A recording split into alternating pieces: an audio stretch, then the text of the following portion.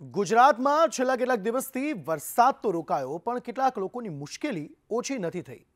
Smart city ગણાતા અમદાવાદ શહેરથી માત્ર 30 કિલોમીટર દૂર આવેલું બાવળાનું ઢેઢાલ ગામ આજની તારીખે પણ જળબંબાકાર છે। આખા ગામમાં 2-3 ફૂટ જેટલા ગંદા પાણી ભરાયા છે અને હાલત એવી છે કે તમે 10 મિનિટ ઊભા ન રહી શકો તેમાં। અને ઢેઢાલના ગ્રામજનો છેલ્લા 10 દિવસથી નર્ક સમાન જિંદગી જીવી રહ્યા છે। અમદાવાદના બાવળાના ઢેઢાલ ગામના હાલ બેહાલ। આખા ગામમાં જ્યાં જુઓ ત્યાં પાણી જ પાણી। 10 દિવસથી નર્ક સમાન બની લોકોની જિંદગી। બહુ તકલીફ છે જુઓ ને। કહેવાય સરકારને કઈ કહેશો? સરકારને કઈ થાય ક્યાં નથી કહેવા।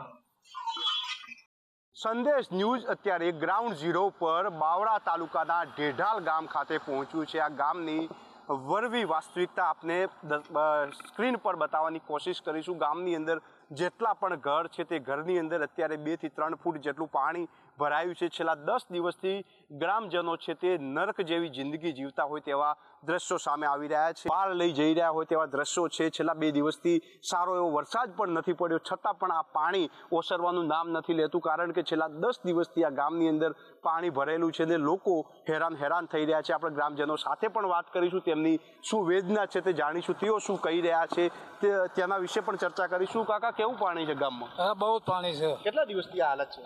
15-20 દિવસથી ચાલે પાણી। શું કહેશો, પાણી નિકાલ માટે સરકારે શું કરવું જોઈએ? સરકારે કંઈક નિકાલ કરવો જોઈએ પણ સરકાર કોઈ જવા આવતી જ નહીં ને। પાણી બહુ છે અને આ પાણીનો હવે નિકાલ કરો। અમારે રિક્ષા બંધ થઈ જાય છે, અંદર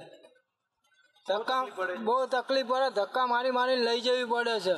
ખાલી ગામના રોડ રસ્તા પર પાણી નથી ભરાયું, ગામના ઘરો પણ જળબંબાકાર બન્યા છે। ગામના ઘરોમાં લોકો પાણી ઉલેચીને થાકી ગયા છે પણ નિકાલનો કોઈ રસ્તો નથી। ઘરવખરીને પણ ભારે નુકસાન થયું છે। સમગ્ર ગામની અંદર અત્યારે 2 થી 3 ફૂટ ઓછામાં ઓછું પાણી ભરેલું છે। લોકોના ઘરમાં પાણી ભરાઈ ચૂક્યું છે। છેલ્લા 10 દિવસથી કહી શકાય કે નર્કમાં જીવતા હોય તેવી પરિસ્થિતિ આ લોકો જીવી રહ્યા છે। ગુજરાત મોડલની આપણે વાત કરીએ છીએ, પરંતુ આ વાસ્તવિક ગુજરાત મોડલ આપની નજર સમક્ષ સંદેશની સ્ક્રીન પર દેખાઈ રહ્યું છે। વાત કરીએ છીએ ત્યારે અમદાવાદને અડીને આવેલા આ ગામની વાત છે। દાદા, શું હાલત છે? કેટલા દિવસથી નર્ક જેવી જિંદગી જીવી રહ્યા છો? છેલ્લા 10-12 દિવસથી આવી જિંદગી જીવી રહ્યા છીએ। ઘરમાં જોયો ઢીચણ ઉપર પાણી છે, બધી ઘર વખરી બગડી ગઈ છે, અનાજ એ બધું પકડી ગયું, ગાડલા ગોદડા, રંધાતું નથી, ખવાતું નથી, સુવાતું નથી, આવી પરિસ્થિતિ। દાદા, કેટલી તકલીફ પડે છે? બહુ જ તકલીફ છે જુઓ ને। કહેવાય સરકારને કઈ કહેશો? સરકારને કઈ થાય ક્યાં નથી કહેવા। દાદા વાત કરતા કરતા ભાવુક થઈ ગયા। થઈ જાય, હાલત જ એવી છે। ગ્રામજનો ફરિયાદ તો કરે છે પણ સાંભળનારું કોઈ નથી। હા જો ને સાહેબ, ઘરમાં પાણી ભરાઈ ગયા છે, ઉચેલ કરવી છીએ તો એનો કંઈ નિકાલ આવતો નથી અને કપડાં અમે પાણી મૂકવી છીએ, વાસણ ઉટકવી બધું પાણીમાં કામ કરવી છીએ। પગ બધા હળી ગયા છે, બહુ હાલત અમારી ખરાબ થઈ જશે। બા કહી રહ્યા છે પગ અમારા સડી ગયા છે। સડી જ જાય ને, આ ખાલી વરસાદી પાણી નથી, આમાં મિક્સ થયું છે ગટરનું પાણી અને એની સાથે ભળ્યું છે આસપાસના ઇન્ડસ્ટ્રીઝનું કેમિકલયુક્ત પાણી, જેના કારણે આ પાણીમાં પગ મૂકવો ગંભીર બીમારીને આમંત્રણ આપવા જેવું છે। આખું ગામ છેલ્લા 10 દિવસથી નર્કની યાતના ભોગવી રહ્યું છે।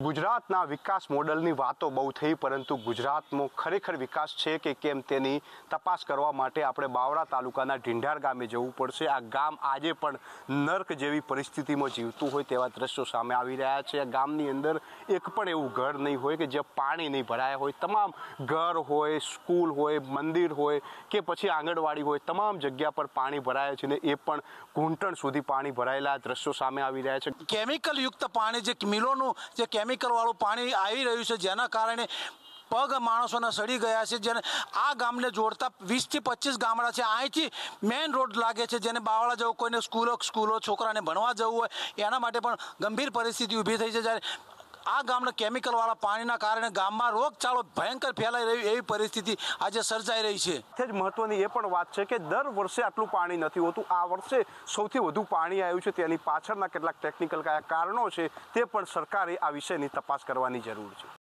હાલ તો ઢેઢાલ ગામની હાલત બદથી બદતર બની છે. જ્યાં જુઓ ત્યાં પાણી જ પાણી જોવા મળી રહ્યું છે, પરંતુ તેનો કોઈ ઉકેલ નથી. ઘર હોય કે ફળિયું, જ્યાં જુઓ ત્યાં પાણી જ પાણી દેખાઈ રહ્યું છે, અને તે પણ પાછું ગટરનું અને કેમિકલવાળું. ત્યારે તંત્ર વહેલી તકે જાગે અને બાવળાના ઢેઢાલ ગામની મદદે આવે તો આ લોકોને નર્ક જેવા જીવનમાંથી મુક્તિ મળશે. કેમેરામેન ઉપેન્દ્ર ત્રિવેદી અને જયંતિ ચૌધરી સાથે બ્યુરો રિપોર્ટ, સંદેશ ન્યૂઝ.